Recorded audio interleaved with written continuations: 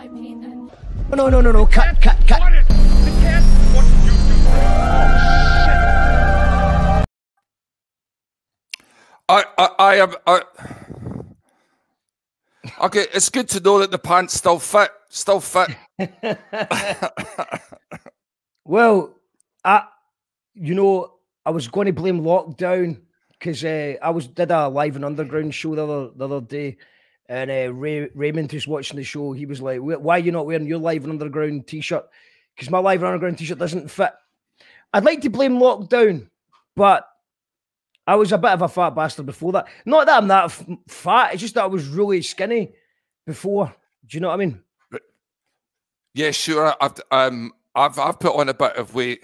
I think it's even come back from China. See, the thing in China, what used to happen about once every 6 months, I'd be violently ill for the whole weekend. So that was always good for making sure I didn't get too fat. Yeah. But that hasn't happened back in Scotland so far since I've been back. Well, do you know what? We're actually going to talk more about China, but we're going to bring on our next Royal Rumbler. But I want you to stay because you're going to do battle in a weird way, because it's about, can you stay till the end of the show as the #1 contestant? Because I know that there's people planning and joining the chat, but they'll leave. They'll say their bit and then they'll say happy birthday. They'll humour me and then they'll leave. But after doing 5.5 hours before, I think Hugh Reid might be the winner. Nobody's done that. I'm happy. You know, I'm stuck in my flat here in Butte, you know, so I'm happy. Well, no wonder, man. It's beautiful. It has been. So you can watch it on the big screen. Yeah, we're talking about, you can watch it on the big screen if you're on Twitch, if you've got Amazon or something, and if you've got YouTube, you can watch it on the big screen. It does sound better. YouTube does sound a lot better. There's no catch, bro. I hope there isn't a catch and I'm not getting bammed up. Thanks to everyone who supported the GoFundMe. Ray Wood said, I'm often plastered and a boring old bastard. Mark Calvert, happy birthday, Blue Eyes. Miss you. Miss you too, Mark. 100 today. Awesome. You don't look a day over 55. Thank you, Ray. I have a good moisturizer. Brilliant. Thank you, Hugh. Brilliant, Hugh, says Mary. Two Marys saying brilliant. The iconic Mad Max. That's true. It was Mad Max did the cover. He's a brilliant artist. Brilliant artist, Max. He was the guy who drew the cartoon. If you search Max Cartoon or something on YouTube, you'll find him, but excellent artist. Are you getting any more of those vinyls left? Believe it or not, my problem is I've got the covers, but I don't have the vinyls. That is what's so annoying. I've got about 30 covers, but no, the vinyls are all gone, you know. And we've got Love Butte, Raymond Dito, went over a few times and I worked and lived in, oh, can you say that word? Tinnabruick. Tinnabruick. I would imagine that's beautiful as well. Che says, happy 40th, you cheeky bastard. It's not that bad. It's not far off, mind you. But cheers, Che, for being a wido, as always. Right, it's time to bring on the second contestant in the 100th birthday dystopian online birthday party jam fest podcast Royal Rumble. Who could it be, Hugh? Who could it be? I genuinely have no idea. I have no idea. I have no idea either. Let's just bring them on.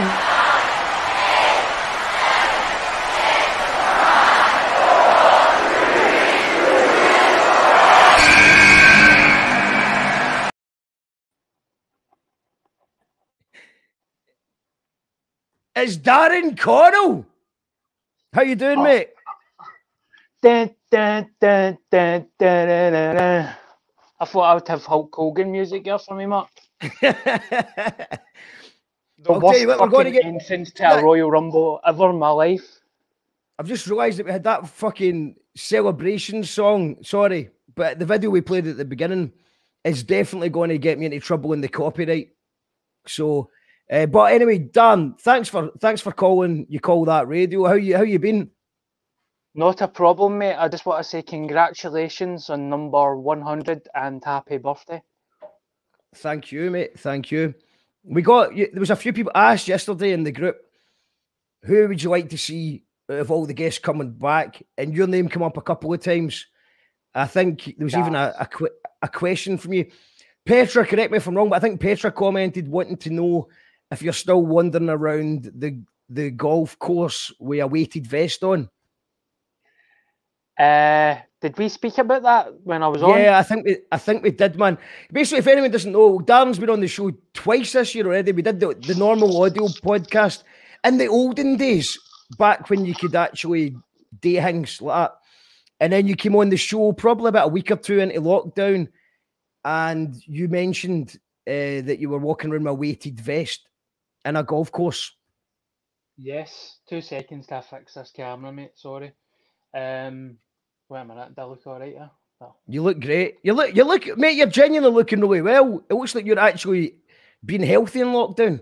Because I think it can go one or two ways. Can it? Either, you know, especially for people that are being furloughed for the first time in their lives, they're actually getting quality time to themselves. So they're going to use that time to work out, learn to bake banana bread, which I've never realised how popular banana bread was, or that was a goal or a dream that people had. If I ever have enough time off, I'm going to learn banana bread. So people are either going the banana bread route or the solitary cocaine addiction route. So what was it for you? I remember one time I tried fried bread for the first time when I was 19, and I ended up putting on 3 stone in a year. So I didn't want to go down that route again during lockdown, mate. I walked every day on the golf course with my weighted vest on until the golf course opened back up. And the guy that worked in the golf course was like, mate, you can't fucking walk through here with a weighted vest on. So I just walked about Springburn and Bishop Briggs and all that way on there. But I'm doing well, mate. I'm happy. I lost my job and all my work and all that, but it's probably the fucking best thing that's ever happened to me, to be honest. I think we spend too much time and too much importance on the work. Aye. Even when you work in an office and stuff, everybody realises that they can work from home now. You don't need to work in an office. I mean, are you going to go to your work sitting in your pants now in your spare room instead of going into the town with a suit on? Everybody's going to just say, fuck it, mate. Do you know what I mean? What age are you? Well, that's a competition. We're asking the audience to guess my age. You've got to guess my age. So, Dan, what would you guess my age is? I'm 33. So I would say, I'm trying a pure educated guess here. I'd say 35. Maybe it's 35. What are the comments saying? Petra says 36. Kareen says 34. But she's saying 34 with a question mark, which means she's actually saying 35, isn't she? 34 if you're lucky. That's what that question mark says. See, 43. See if you've done that, I'm 17 or I'm 49. I would believe both answers. 371 says Sharon. Celtic also says, I grew up on Butte. He's talking about Hugh Reid, who we're actually going to bring back on a little second. But I just wanted to draw attention to the fact that you were saying you're talking about going to America. Is this a real thing now? You thinking about going to America? Oh, you read my tweet? Well, yeah, that kind of demeans my research. But I read a tweet. That you said that you're thinking of going to America. Is that for real? It's for real. I mean, obviously, it's just a pipe dream because of the coronavirus, but it's certainly, I'm being serious, mate. Canada, America. I'd love to do some comedy in Australia as well. I feel like I've done everything I can do in Scotland, realistically. And, what else am I going to do? I'd love to go to America and try it. I think you can get a 12-week visa. So go out there, they stand up and talk about Eckies. Fuck it. Well, I think the Americans would love it. The Scottish accent's funny, isn't it? Mm-hmm. So they say. Let's bring Hugh Reid back on. Have you met before? Hugh Reid, Darren?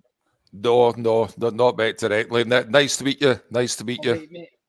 Well, this is it's interesting to introduce you guys together because Yous are both comedy geniuses and legends. Well, I believe it or not, I don't call what I do comedy. I think other people call it comedy. But that's me being serious. No, meant to be kind of tongue in cheek, you know. But no, what do you think? I think you should go to America. I think you should, because it's a 12-week visa. I mean, especially right now with all the riots and stuff, people are right in the mood for some ecky Scottish ecky comedy. A lot of guys do obviously really well. I'm trying to remember the name of that guy. Remember the guy that got his own chat show? Yeah, he got his own chat show. What's his name again? He used to be Bing Hitler. He was called Bing Hitler. Craig Ferguson. Look, I mean, I remember I actually filmed him one time. And did they know about this? Did you have consent? I did, yeah. He was introducing a band, Edith and the Ladies, actually Max's band, who did this. And then I couldn't believe it, because I just remember him as a guy from round about the West End and stuff, you know. And then next thing, he's got his own chat show on American television. You know, good for him. Good for him. He had to get up and go to do it. You know what I mean?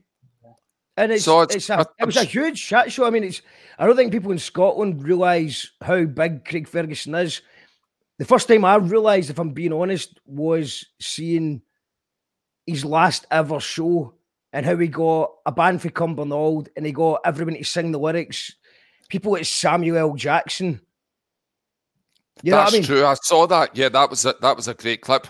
I just got to I was, as you know, in China, and then sometimes you're a bit bored, so I was searching YouTube, and then I found the show, and then I just kept one after the other, because I just remember him from a guy that was kicking about the West End, you know, years ago. But as I say, you know, good luck to him. He's the guy that did it. Other people thought about it, but he did it.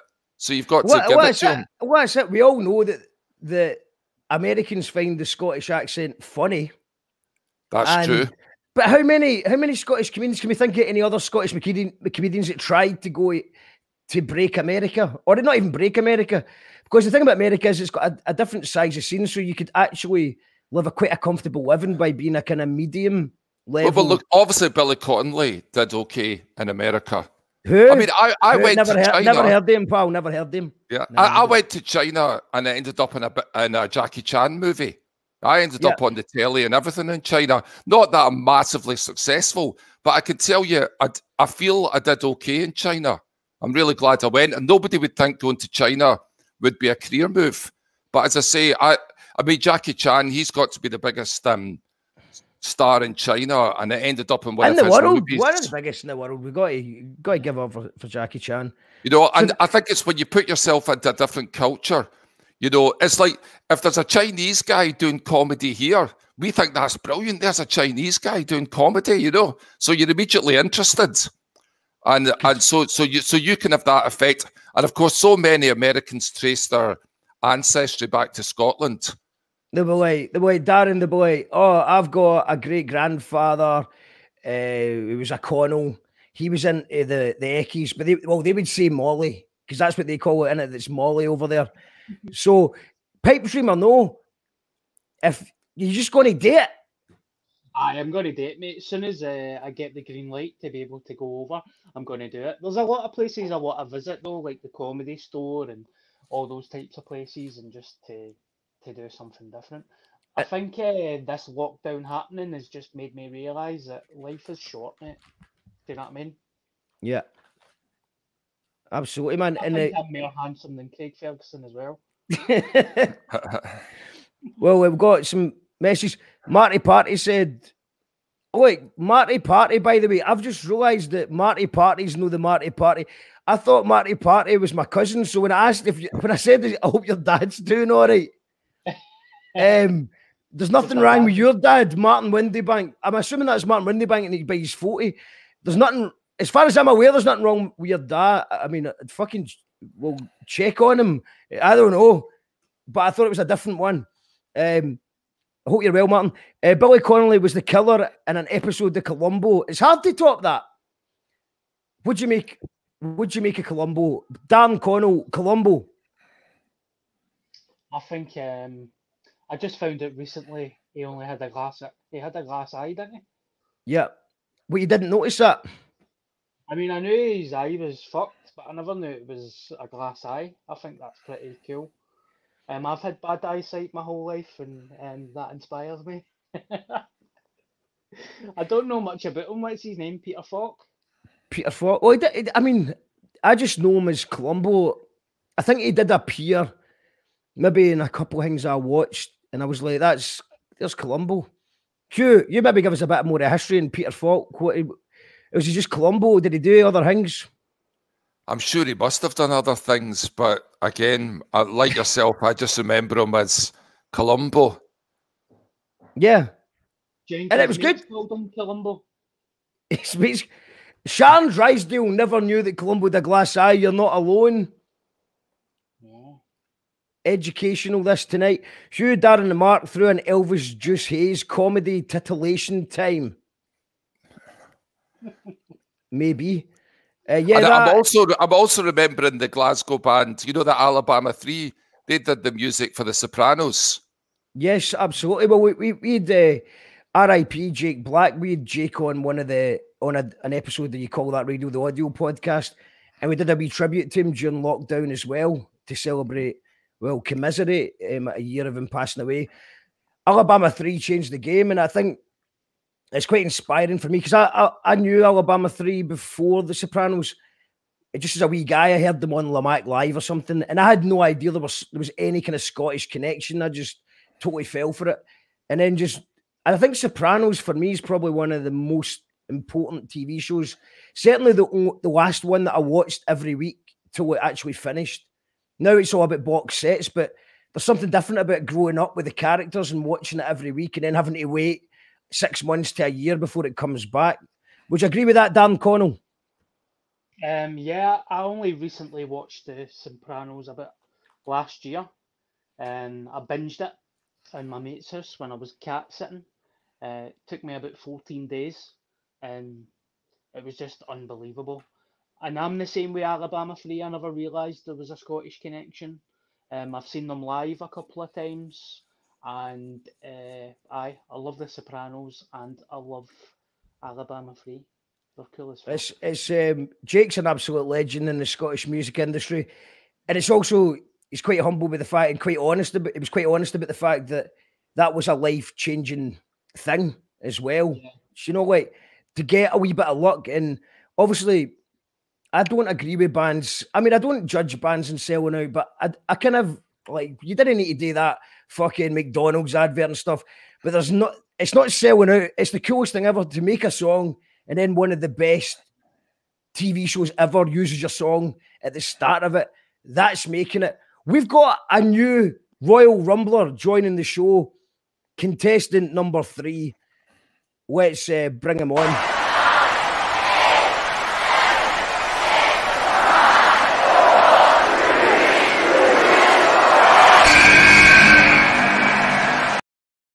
Jim Monaghan. How you going? How's it going, Matt? Happy birthday. Happy birthday to you. It was your birthday yesterday. Yeah. Sorry for taking the shine off of your birthday because Facebook said my birthday was yesterday. It should have been a day. Most people, I think most people were more excited about mine, to be honest. And you get a little bit of the second wave spin-off for that happening. So. Well, I was more excited about Jim's and I don't even know him. Yeah. Well, I've got balloons for you. Excellent. 2 of the balloons are for me. 2 of the balloons are for you.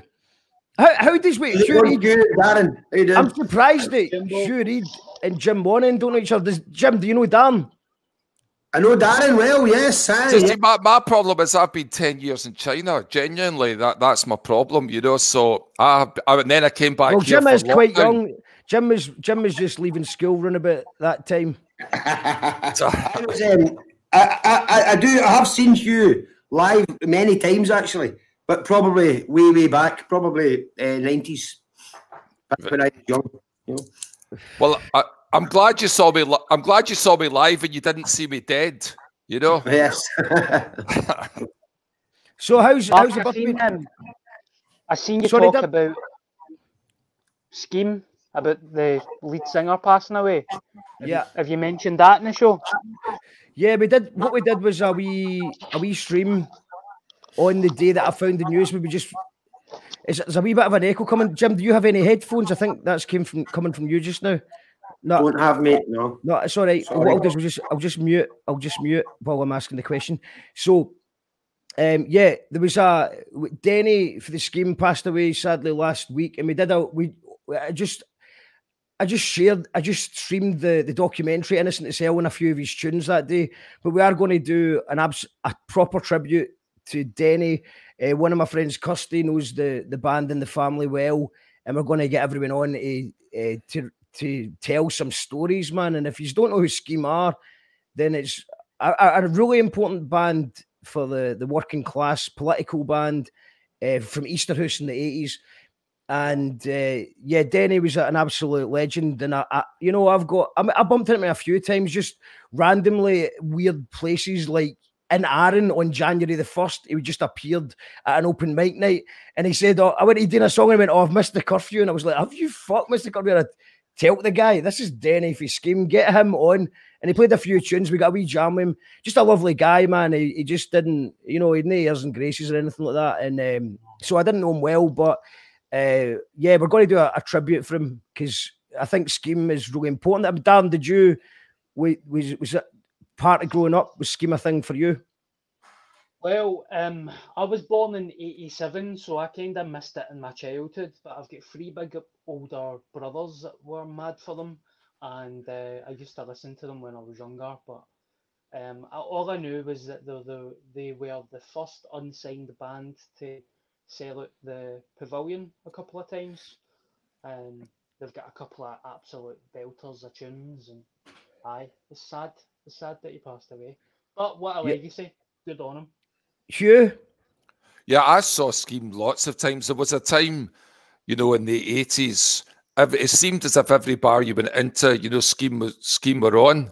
But again, I think they were a good band. It's kind of like a bit with yourself or Colonel Mustard, it's kind of, it was a local thing, but they were really popular. But it wasn't as if they were getting like national media or even STV or anything was picking up on it. And they should have been picking up on it because they had a genuine roots support. And I remember them selling out the Pavilion, a couple of times. But I saw them, I don't know how many times I saw them, at least 4 or 5 times minimum. And the Apollo as well, wasn't it? It was just... Is that right? Yeah. And yeah, I'll actually get the real stats. 3,000 people. Jim, I'll unmute you. Sorry, man. Scheme. What were they? On? Yeah, I was 57 yesterday, so Scheme are just right in my era. So I was that kind of young punk. But in Ayrshire coming into Glasgow, they were very much a Glasgow thing, I think, though. But we were well aware of them and saw them a few times in pubs and things. I wasn't any of the big gigs, the Pavilion or the Apollo. I think that they're the only band to have played the Pavilion, the Apollo, and the Barrowlands. I think. I think they've played those 3 venues or something. But what they did, and Kelvin Hall, I believe. Is that what it was? That might have been those 3. But I was going to say what Hugh said. Very much like Colonel Mustard or something. They've built up such an incredible following just from gigging and from that grassroots thing. It's quite unique, And also, do you think the reason that they didn't get any of the STV press was just, it was a political decision because it was too political? It was stature. That's where the music was coming from. I'll be honest with you, I think it was snobbery because everyone knows they were from Easterhouse and they were very proud of their roots. And I've dealt with some STV and BBC people, especially at that time, and it was a total middle class thing, absolutely. So that it's kind of like they wouldn't have been happy about that. That would have been a kind of form of censorship, as far as I'm concerned. I totally agree with that. It was a political thing because if you remember at that time there was a lot of political music all over the place in the charts, UB40 and the specials and all that kind of stuff. So it wasn't that they were scared of touching political stuff. It was, I think, like as Hugh says, I think it was a class thing. I think at the time the BBC, it was probably still a bit like this, but no offence to anybody for the BBC, but at the time BBC and the kind of STV, Radio Clyde and all that had a certain kind of group of people who would only cover a certain kind of thing, and Scheme one of those kind of guys. One of the pop star guys. One of the kind of guys you would sit on the couch at the breakfast television or anything. So, Jim, have you got a poem for us? I heard a rumour you've got a poem. I was going to do the obvious one with the backstory. Well, that's fine. We'll do it. Yeah. Let's do that. I'll give you a wee intro. I'll give you a wee intro for the. What's that? I don't, because I want to see if this actually is working again, because it was broke for a few days. An American psychiatrist calls it audio stimulation. You call that video? Yeah, go for it, man.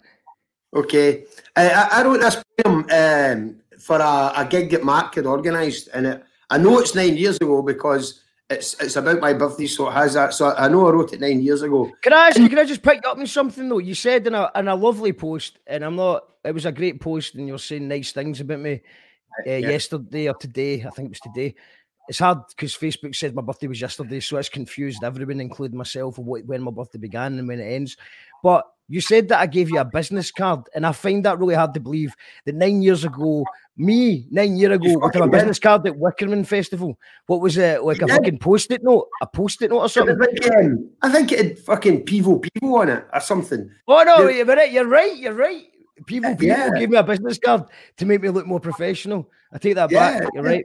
Yeah, okay. You were giving them to everybody to get fucking rid of them. You were like a kid with like a whole load of new business cards. Well, I come from a flyering background, so I mean, obviously, that's another thing that you can't get away with in COVID. You know, I can't be handing out flyers for you call that radio or business cards. Everyone's freaking out. Sorry, I interrupted your story, Jim. I'll tell that story as well then. So I met Mark. First time I met Mark was 9 years ago, and I can trace that through this poem. At Wickerman Festival, and I'd been performing in the Ingrid Pitt stage, it was called. I think Darren Connell was on that night as well, and it might have been a Wickerman, but I think the first time I saw Darren was at the Wickerman at midnight or something. It was actually why I put Tesco's bags onto Wayne's Heeds. So that were you still on it? Obviously, Darren, you're teetotal these days, but Wickerman 9 years ago, what state were you in then? Oh, that was a write-off. I think my dad's watching this, so no comment. Moving on, Jim. Tell the story. So I met Mark, and he invited me to a gig, which I think was a bit like the week later or 4 or 5 days later. And it was one of the kind of regular things you do around about. What's the one you do around about your birthday? Or is it to celebrate a friend's life or something? You always do a gig around about that time. I know what you mean. Yeah, that's you're talking about R.I.P. Fergie. We did a gig round about then to celebrate his life. We don't always do a gig, but we always meet up and celebrate his life once a year. Yeah. And so for that, because it was Mark's birthday and it had just been my birthday, I wrote a poem called "What I Got for My Birthday." It's in my book, and it's and your book is available to purchase, I believe. Yes. You can purchase it. There's still a few left on speculativebooks.net. I'll put a link in the comments to that. I think there's only like 10 copies left, so hurry up. But it might be another one. Anyway, so this poem became one of my absolute stalwarts, one of my best poems. When I do live all the times, it's one of my most popular ones and one of my favourite ones to read. And it comes about from meeting Mark and Mark's birthday thing. But I did write it for Mark's gig, but I am a poet, so I wrote it about me, not him, which is what poets would do. Anyway, do you want the poem? Yeah. Go for it. We'd love the poem. This is called What I Got for My Birthdays. Age 6, Main Street, Crooked Home. Me and my mum on the bus to Kilmarnock. And we went to the kiosk cafe for cheeseburgers and milk. And I got a Joe 90 doll. And he was made of spongy, foamy rubber. I chewed and chewed and chewed all the way through to his 1960s skeleton, metal spikes. Age 12, Chapel Lane, Galston. My dad said I was to get nothing because we'd went the week before to the children's panel. But I got Sladest by Slade, and it was made of anthems, all stomping and chanting and strumming, and that kept me going until punk. Age 18, Gateside Road, Galston.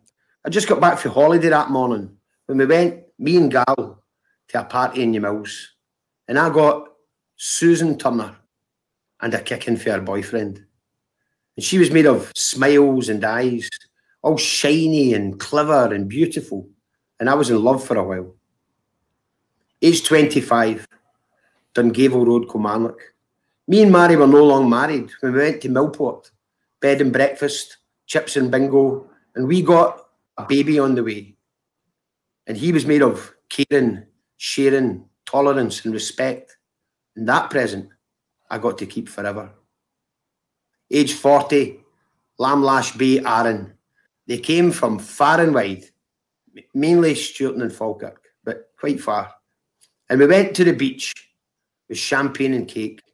And I got all my friends together in one place at one time. And that was made of Paul and Geraldine, Liam and Billy, Melanie and Molly. The kind of present you don't use all the time. You put it away, but it's there when you need it. Age 48, George McTurk Court, Cumnock. Woke up creaking. Not one single fucking present or card. So I went to my mum's for cheeseburgers and milk. And I got over 120 happy birthday messages on Facebook. And later that night, and it was made of digital signal and binary code. And later that night, buoyed by my new popularity, I had an Asda meal for one.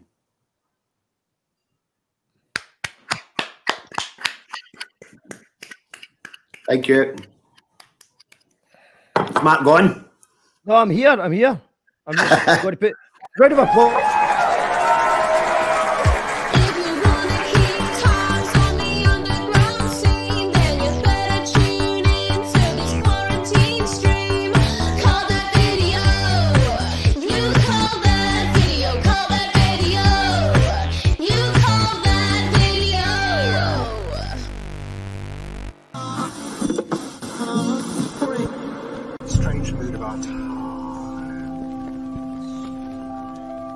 You call that radio?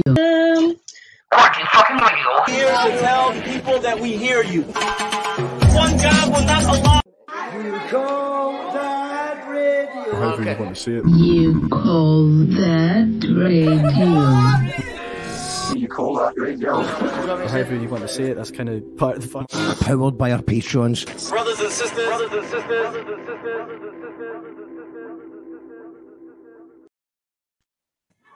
Jim, morning. Smashing it. Excellent. Very good. Really enjoyed it. We've got Angela Doherty says, fantastic poem. Round of applause from Ray Woods. Good stuff, Jim, from Mary Veronica. Awesome from Nigel. Yes, Jim, nice one. Sorry I'm late from Soapy. Fuck's sake, Soapy. Fuck's sake, Soapy. Brilliant, says Marty Party, who's Marty Windybank, not actually my cousin Marty Party. Round of applause from Crean. We first met Mark on a sex tour about 6 years ago. And I have no idea what you mean. I've never been on a sex tour. What? Oh, apparently I have been on a sex tour. Okay. I'll need to maybe explain what that is. Yeah. Okay, so there was a thing. Where I was shouting in the back. Sorry. Yes, you were on a sex tour. Yeah, no, I was actually. Jim, I was commissioned. This doesn't happen very often, but I was commissioned to do a poem, and the theme was sexuality. So it was like a kind of a tour of Glasgow where it was like a pop-up poetry everywhere along the tour, and I did a poem on a sex tour. It is a sex tour. He's right. It's you ever been commissioned to do a poem on a sex tour, Jim? No, not a sex tour. I don't know if anybody would ever associate me or my poetry with sex at all. Neither me, man. That's why I was really adamant. I did the Glasgow Subway once. We did the Glasgow Subway. It was organised by Kevin Gouldie, and different poets performed at different stations. And Kevin performed on the actual train, which is a bit daft because subways are so fucking loud, nobody can hear your poem. But I had to stand at Govan Station and read poems while people just kind of hurried past me and covered their veins and all that stuff. And but that was interesting. Greasy says, "Good poem, Jim. Happy birthday, Matt. Lang me your lumreek." Thank you, Greasy. Sad ending though. Says Ray. Do you know what? What age were you when you ended the poem? Are you due to add another verse, or are you just going to leave it like that forever? Yeah, I think that's fine where it was. I wrote it in within a. It normally takes me a long time to write a poem, and that one was one of the. And I think most of my most popular poems are ones that didn't take me long to write. It just kind of came out of me, and then because I had that kind of list element and age element to it, it made it a bit easier to fit in. But also, people are going to think you're younger every time you perform it. Yeah, I know. Yeah, that's it. People think I'm just 48. And I don't look much older than 48, to be honest. And are you missing Wickerman Festival though? I loved the Wickerman Festival, and I mean I performed that at, I don't know how many. I think there was 10 Wickerman festivals, and I probably read poems at probably 6 or 7 of them, and went to other ones. And it was being from Ayrshire, being from Cumnock, like that was that was. Although it's still about 70 miles down there, it was a long way. It was kind of in our neck of the woods. So when I went there, loads and loads of people I knew were there all the time. Me and Rob Wilson would get a really big crowd in the poetry tent and all that stuff because of that.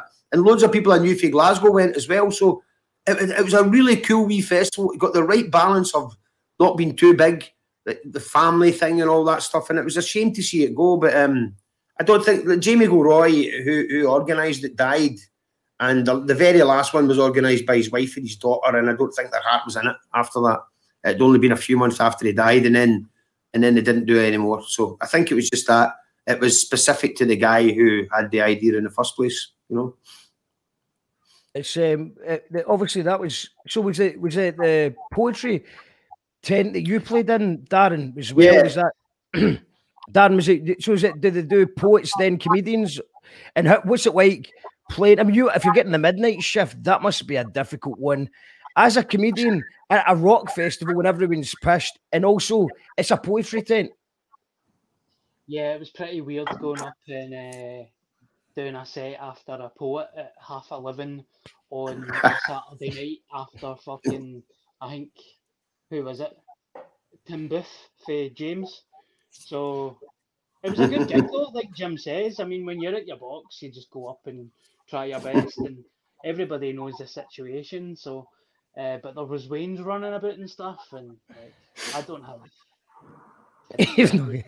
so I just done my set and surprisingly, considering the circumstances. But I never knew that guy passed away, Jim. That was sad. Yeah, aye. He was a good lad.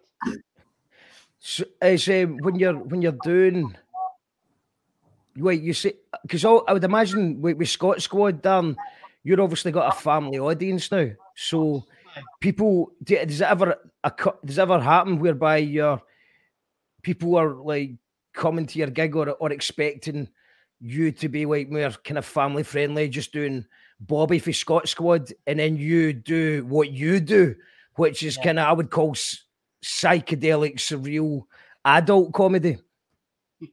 I've got Bobby fans. It's the same with Panto as well. It's children and people that love Bobby are kind of OAPs, like your granny. And then they'll come to a stand-up show and they'll listen to me talk about trying to kill myself and stick skinfuls of speed up my arsehole, thinking... Your dad's still watching, I think.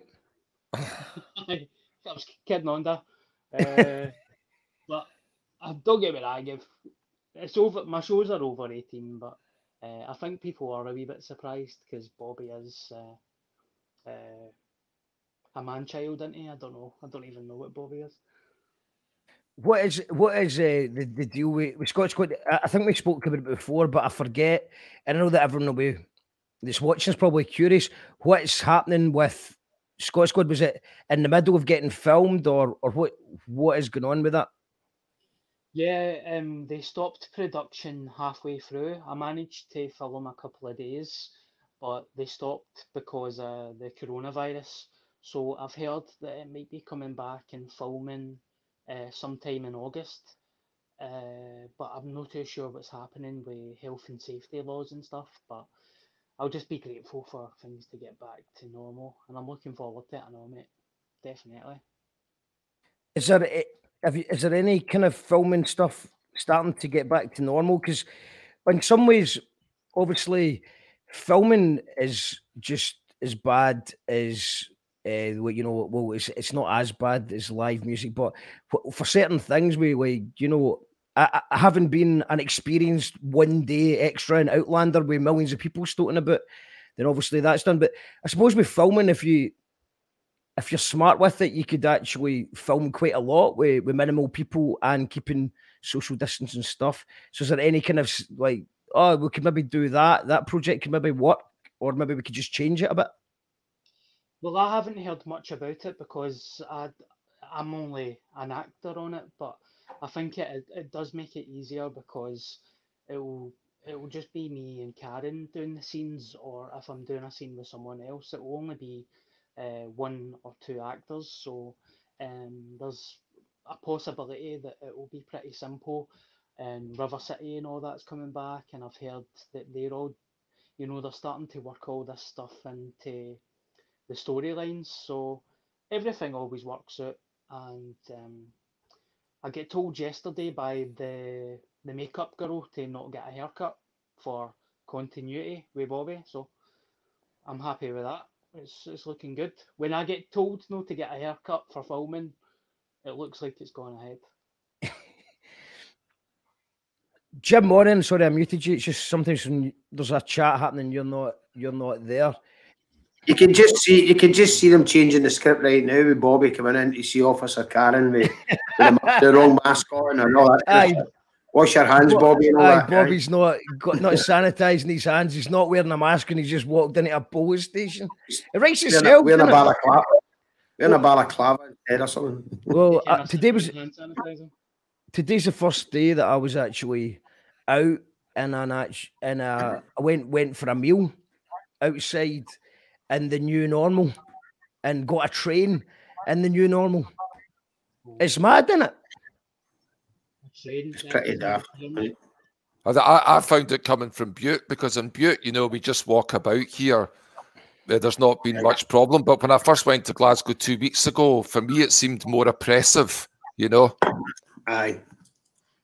Because here I just walk out the door and get on my bicycle, go to the shop. That's about it, And also, you've done loads in lockdown. Because I found myself on Butte, maybe I'm the type of guy who's always trying to be the centre of attention in some ways. I'm thinking, I'm stuck on this island. What can I do to get some attention onto me? So I started making my Hugh Reid Beautiful Butte. Just these sort of wee videos and uploading them to YouTube. What one do you think? What's your favourite one that you've done? It's really hard to say. I think. Well, basically, the reason I'm asking, I need an actual answer for you, Hugh, because I'm going to play a wee bit of it as we arrange the next Royal Rumble contestant. So I'm just going to play a few minutes, a couple of minutes of one of your beautiful beauties. Is there anyone maybe you could put the first one if you wanted. You could put the first one. Well, of course, I've made 6 of them just in this time. That's 6. I mean, you should be getting picked up by someone for that, surely. And I'll tell you, it was an ideal time to do it because the roads are really quiet, and then I just got on my bicycle, just do it, and then it made me go. If places had been open, like say the castle had been open or the museum had been open, you would have gone to those obvious places. But because they're not open, then you just find other places to go, and it's helped me discover the island and I feel I've got a bit of support out of just doing that. So, well, I think you've done a great job, man. I've not watched them all yet because I can't believe how consistent you've been. You're just knocking them at the park. You're up to episode 6. But what we're going to do just now is, guys, we're going to play a little clip from Hugh Reid's Beautiful Butte, and then we're going to come back and get the next Dystopian Birthday Party Jam Fest podcast contestant on. So you can find these all on YouTube. This is part 1 of Hugh Reid's Beautiful Butte.